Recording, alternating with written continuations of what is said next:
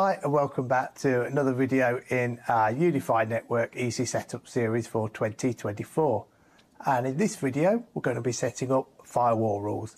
So if you want to know how to set up firewall rules, keep watching this video and I'll show you how.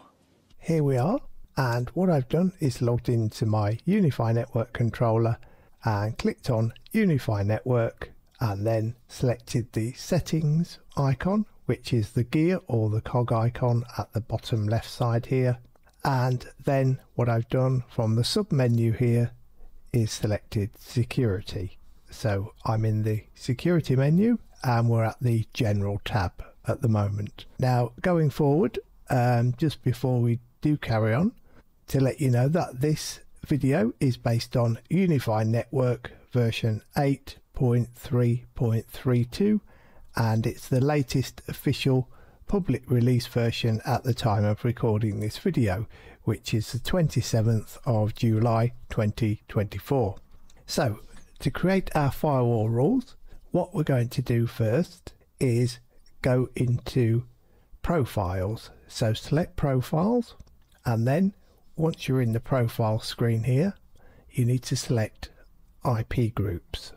Now, as you can see, this has already taken us into IP groups, and what we're going to do here is we're going to create an IP group for the RFC 1918 official network address ranges. What the RFC 1918 IP address ranges are for private use only. So they are defined by the authorities that the RFC 1918 IP address ranges are 192.168.0.0/16 and 172.16.0.0/12, and the final one 10.0.0.0/8. Now these are defined only for private use and not for public use, so they cannot be used for servers and things on the internet. Hopefully that makes sense, but there are plenty of articles on the internet that you can search on RFC 1918 which will help give you more in-depth information. I don't want to go in depth into this video because we're basically doing firewall rules, but we need to set up this IP group first for RFC 19 before we can set up the firewall rules, and all will be revealed later on. So to do this, what we need to do is click create new. In the profile name, call this RFC 1918. In the type, it is going to be an IPv4 address stroke subnet. Then for the IPv4 address box, type in 192.168.0.0/16 and then click add. Then in the address box again, type in 172.16.0.0/12. So that should be 172.16.0.0/12. Then click add. Then for the third one and final one, type in the address 10.0.0.0/8 and click add. Then once you've got those three addresses in there, exactly as I've typed in here, you can then click the add button at the bottom of the screen, and that completes setting up the RFC 1918 IP address group. So now what we can do, now that we've done that, is create the firewall rules. So to do this, click on security, then select traffic and firewall rules at the tab at the top. This will then take you in to the firewalls, and you'll probably get taken into simple. So if you do get taken into this simple tab here, just click on advanced. Then once you're in the advanced tab, you will see a whole list of firewall rules already created by the UniFi Network controller by default. You may see more or fewer firewall rules in the list to what I have, but if you do, don't worry about that. Yours may have more or fewer firewall rules in the list, but that's fine. We'll just continue on. So what we need to do is scroll down the list, and then what we're going to do is click on create entry. So click create entry. Then from the entry screen, the first firewall rule that we're creating is a rule type, and it must be advanced, so it should be advanced by default. And for the type, you need to change this from internet in to LAN in. So select LAN in. In the name, we're going to be typing in allow established and related traffic. Now, I'm not going to go into details of what these rules do specifically, but you do need to create all of these rules to have the firewall rules to work properly. So do create all of these rules, please. So give it a name of allow established and related traffic. Then under the action, it needs to be selected as accept, which it is by default. And then for the protocol, leave that as all. And also make sure that before predefined is ticked. And for the source section, for source type, it should be port IP group, address group should be any, port group should be any, MAC address should be left blank. Then for destination, you need destination type as port IP group, address group should be any again, port group should be any. Then for advanced, select the manual option, and then under match state, make sure that you tick established and related. So tick established related. Then for match IPsec, that should be do not match. Logging can be unticked. So once you've done that, click add rule. So that's our first firewall rule created. So for the second firewall rule, we click create entry again. So for this rule, we should have the rule type as advanced. Type should be LAN in, and in the name we want to type allow default. So this is allowing the default network, so allow default LAN to access all VLANs. So what this is doing is allowing any device in the default network to access our VLANs, which is what we want to allow our devices in the VLANs to be controlled and managed from the default network into our VLANs. So under action, it should be accept, protocol should be all, and make sure that before predefined is ticked.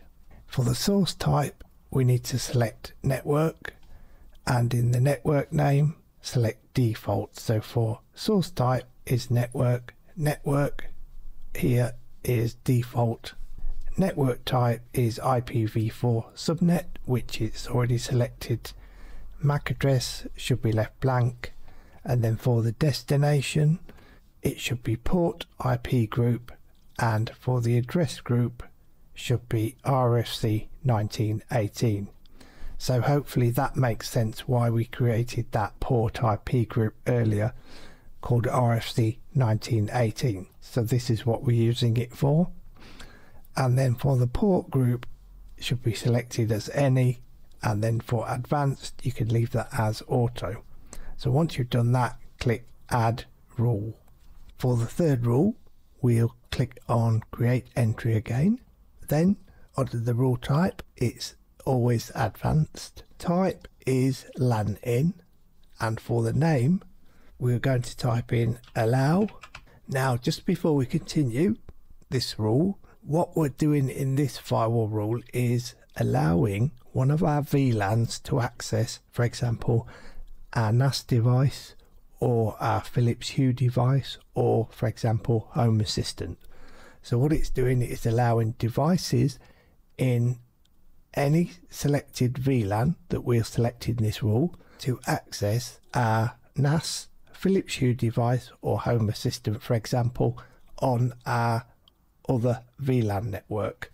So it's creating a specific rule just to allow this. So in this example, what we'll do is allow our multimedia VLAN to access NAS.